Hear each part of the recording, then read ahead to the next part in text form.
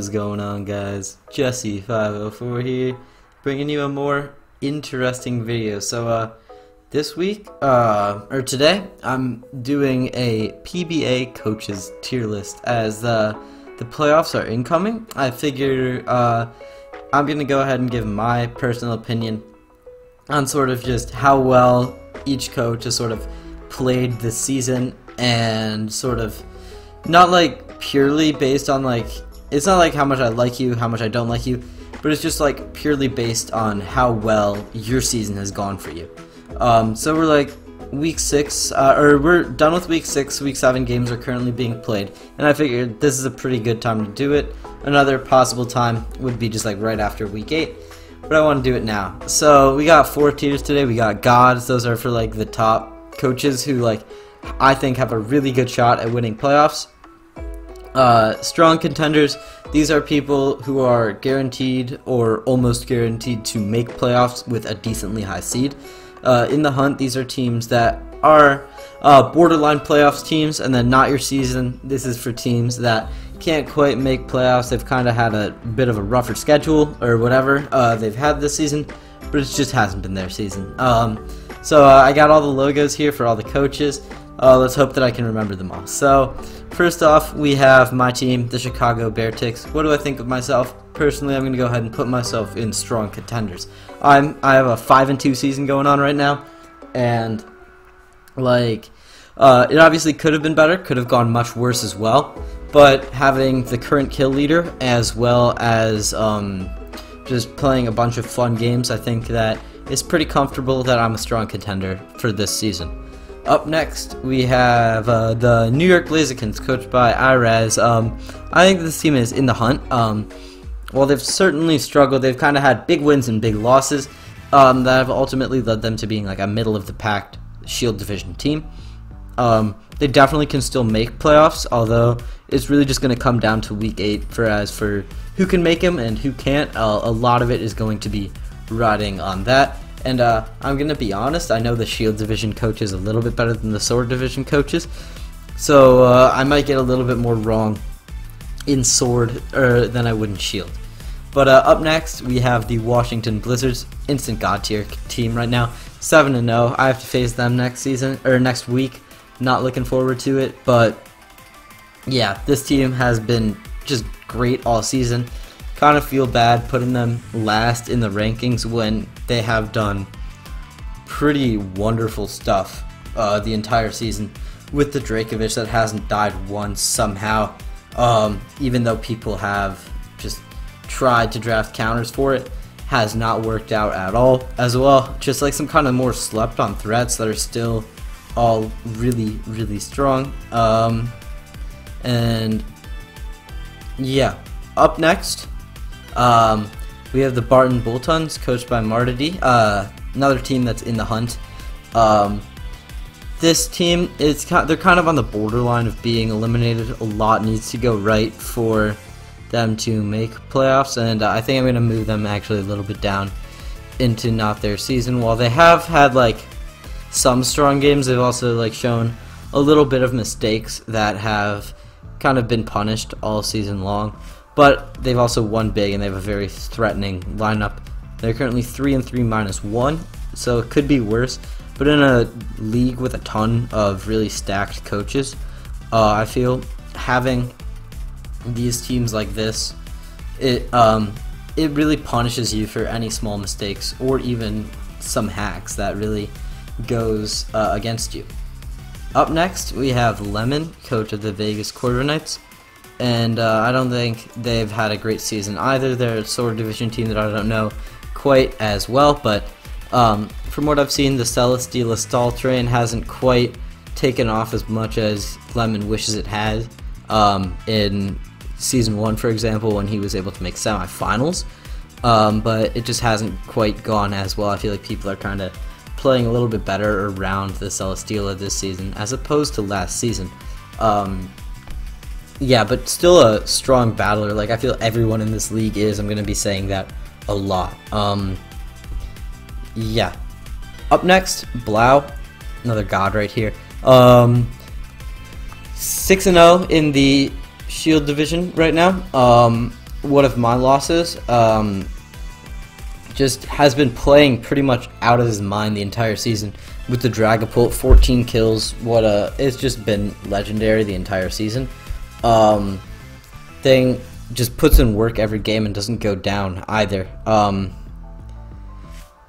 Fortunately for Blau, I feel like he has done really well in Shield Division, which has been really competitive and really just cementing him as one of the strongest coaches in the league. Up next, we have Team Liquidation, coached by Vinny.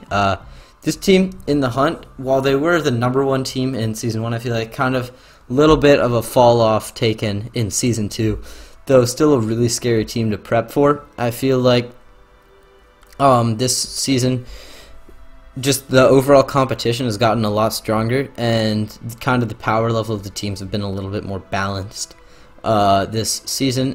But Vinny knows his stuff. He knows that he pretty much picks out tier 5s that are able to do really good work every week with his Audino and his Dusclops that have pretty much been an unbreakable backbone. Finding those two really nice late in the season, just kind of as a nice unbreakable backbone, is going to help potentially carry him into the playoffs and maybe even further depending on how well he does. But right now he's just in the hunt until he can get a win or two more before playoffs. Up next, we have the Milwaukee Miltanks, coached by Nugget Boy. I'm sorry, but the season has not gone the way that you would have wanted it to at the start. Unfortunately, Nugget Boy has kind of landed himself in an unfortunate position after coming in as a replacement for Tsunami. Kind of after they just kind of went off the chart, and so Nugget Boy had to come in as a replacement for them. And for what he's had, I think he's been playing pretty well, although he has lost every single game. Still putting in effort every week and potentially coming back next season trying to do even better. But as of right now, it's just not their season. Up next, Epic Pants, strong contender. Really threatening team that I kind of slept on. Having Tapu Koko, Lucha, and having Excadrill 2 to just back it up, as well as a strong Mega Venusaur. I feel as though this team has just done really well for being kind of slept on at the start. They've really proven themselves as a great coach, and really if you sleep on any one of their threats, they can just kind of come in and punish, and that's something that I've seen Epic Pants do really well. Is kind of, he's built really well, he's seen what needs to be done in order to have like the matchup, and then in order to eventually win that game. Up next, the Mystic Mawwiles, another god team right there. I think that they've really shown themselves off this season. Obviously the Mega Mawwile has done work, but it hasn't even been like the #1 threat. That team is just so well rounded and has been played incredibly well by Clouds that yeah, it's just been really fun to watch the replays. My personal favorite game of the season was Ben versus Clouds. I feel like that game, while it did come down to a little bit of hacks, had that hacks not happened, it was just one of the closest games. Really fun to watch games. But that's what Clouds has kind of done all season. Close games that he ends up winning, other than that one unfortunate game against Ben. But yeah, really fun team to watch, and I think that they have what it takes to go really far in the playoffs. Up next, we got the Memphis Primates, and this is another team where it's not their season, although they have a really threatening lineup. Just kind of their team is just not really living up to it, and I don't really feel like it's Bill's fault per se. I just feel like he's had a really tough schedule, and he makes reads that are kind of like 50-50s, but if he kind of, I feel like, is on the losing end of those 50-50s a little bit too often for what it's worth. Yeah. Up next, Seattle Superiors, coached by Pulsey. I'm going to be honest, haven't really followed this team too much. They're in the hunt. While the team isn't quite, like, it's not like doing too hot, just like the state of Sword division is kind of 3 dominant teams, and then the rest are kind of equal. Having that being said, this team has tried to find a footing in that division, which is really volatile, really tough to win in, with sort of a more stally roster. But I feel like Pulsey's been playing it pretty well. Unfortunately, just had to go against a bunch of tough opponents, and kind of losing a little bit big when they do lose and not quite winning as highly. Up next, we have the Sexual Sex Havers, coached by Phil. Another strong contender team, I feel. This team, it is one of the 4 teams currently locked into playoffs, potentially locked into a 3 seed.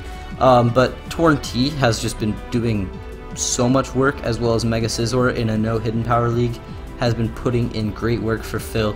He's clearly a great player. He clearly knows what he's doing, and he's kind of just been playing incredibly well the entire season, showing us what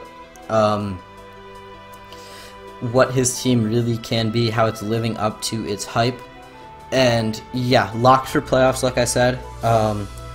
Been winning pretty big and only lost to 2 god tier teams. That's just insane. I respect this man's grind, as well as just the amount of moms that he plays. He clearly knows his shit. Up next, we have the Pittsburgh Steelix, coached by Scully. This is another team that is in the hunt for that tight last spot in Sword Division.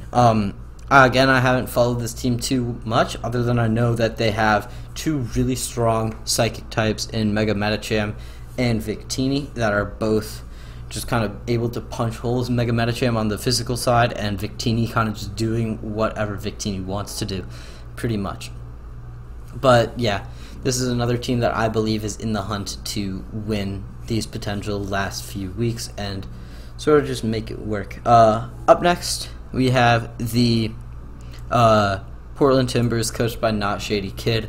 Not his season, kind of. He came in, and I know that he's a great battler. I've seen him in other leagues where he does great, but here I feel like he just hasn't quite lived up to what I've seen him able to do in other leagues. Potentially, it is just his team not really vibing well with him. He took an early Mega Kangaskhan, but then traded for Zeraora, which I feel like has helped him out these past couple weeks. Although he hasn't been taking too many wins, just the 1 win, but it was a 6-0 win, although that is kind of counteracted by a 6-0 loss. Though he didn't lose too big to some of the god tier teams, he unfortunately has potentially the hardest schedule, being in Sword Division and having to play Blau at the end. So he has to kind of face 3 of these god tier teams. I kind of feel bad a little bit, but at the same time, he hasn't quite proven himself against even the mid-tier teams, so it's tough to really say.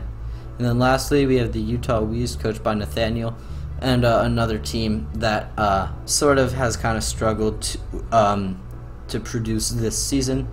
Though they do have a really scary, more unconventional roster with Mega Pinsir, Necrozma as kind of the 2 carries. They also elected to grab 3 tier 2s, or I mean 3 tier 3s, which is, you don't really see that too often, but it's just a really well-rounded roster.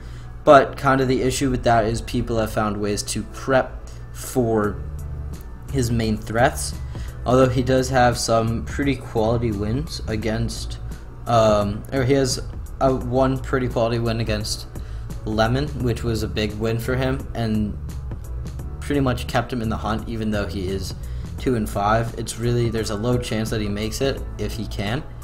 But yeah, so this is the PBA Coach Season 2 tier list. The Gods, Ben, Blau, Clouds, the strong contenders, me, Epic Pants, Phil, In the Hunt, Irez, Vinny, Pulsey, and Anscully. And then kind of just having a tough season is Mardady, although I could potentially put them in the hunt. I think I'm going to do that just because they can potentially make playoffs. Lemon, Nugget Boy, Bill, Not Shady Kid, and Nathaniel. Kind of just having a bit of a rougher season. Although in a league like this where it's so competitive, all the coaches are so close to each other in skill, having it not be your season is kind of inevitable at some point. Everyone's going to have their up seasons and down seasons. But this is just my take, and until next time, Jesse504, out.